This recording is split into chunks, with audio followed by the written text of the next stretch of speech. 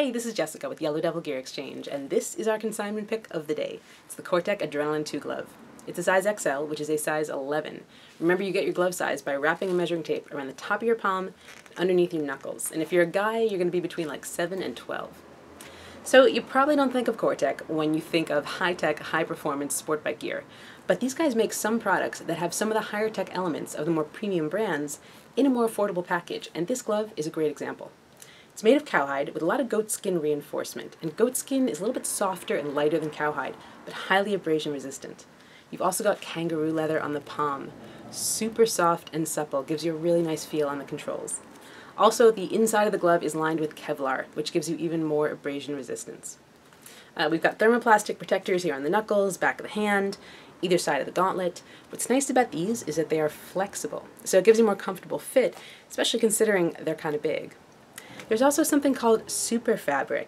These are tiny laser-welded ceramic plates, said to be 15 times more abrasion-resistant than leather, yet about half the weight. And those panels are on the finger knuckles and on the ulna bones, either side of the wrist here.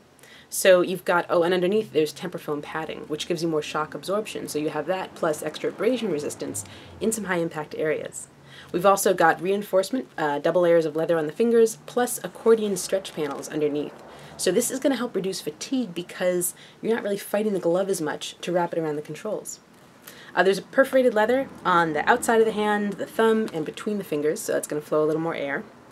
Inside we have what's called digital leather here at the top of the palm, going up the thumb and on the first two fingers. So this will give you a little more life in the glove because this is kind of a high use area, it gets rubbed on the bars a lot. This will make the gloves last longer, plus gives you a little more grip.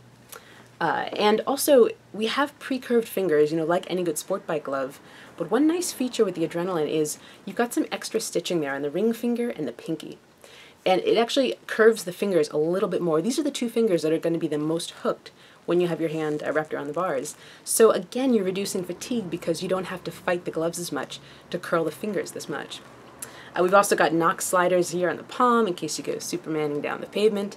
Plus you have reinforcements on the outside of the hand here, pinky all the way down to the wrist, and across here with foam padding underneath. So you've got also a little more impact protection there as well. Your closure is a Velcro strap here on the wrist. You can make it nice and tight, plus dual Velcro closure on the gauntlet. So you can customize the fit as you wrap it around your jacket or your suit. This glove retails, the current version, for $199.99. I'm not entirely sure if this is the very current year model or maybe a year before. It's definitely not the first version of the Adrenaline, but it has a couple of little cosmetic features that look a little bit different to me. But the nice thing is, I'm not sure it was ever actually used. It looks like it was used once, if ever. They look pretty much brand new. So we thought 99 bucks was pretty fair.